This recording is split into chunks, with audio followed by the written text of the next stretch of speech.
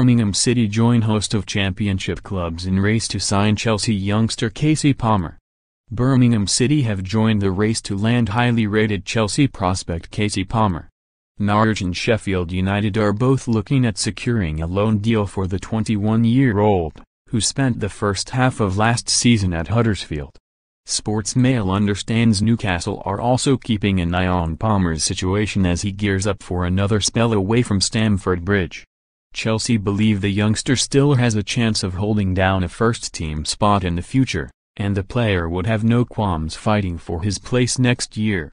A loan switch is on the cards, however, for a midfielder to have been pivotal in Huddersfield's promotion in 2017.